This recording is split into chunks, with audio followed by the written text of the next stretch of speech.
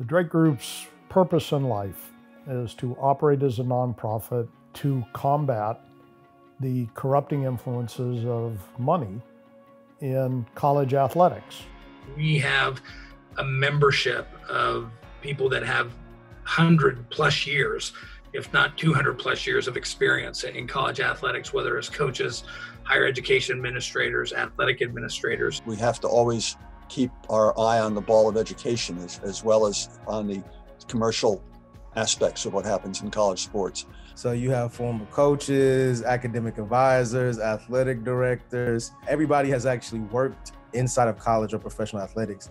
And then they've done the opposite, which is professorial route in academia with athletics. So they see it from both sides. If you were to ask the NCAA what they think of the Drake Group, they would probably say we represent a pain in their butt because we regularly point out inconsistencies between their mission, what they say they're trying to do, and what they actually do.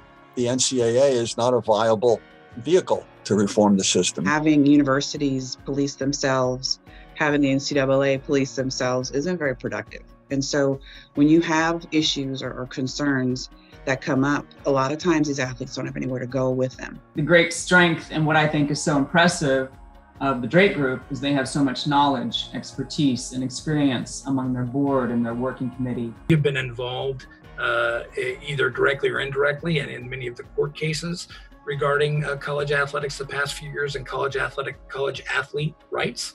So we are definitely a player in the ever-growing college sports reform game. We raise awareness about these issues by doing for real research and publishing that research on some of the problems and some of the activities that go on that are, if not blatantly illegal, they're at least violations of the NCAA's own rules. We work really hard to make sure that our points are sharp and that they're well supported, they're reliable and valid.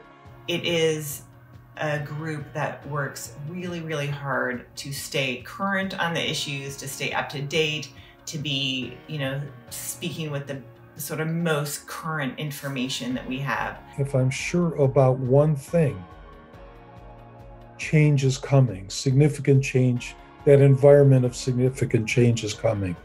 We are beginning the hard work advocating for reform to the NCAA itself in ways that will preserve the joy, fun, and excitement of college athletics, both for the students and for the alumni and fans, but will minimize, or I hope eliminate, the abusive practices and the corrupting practices.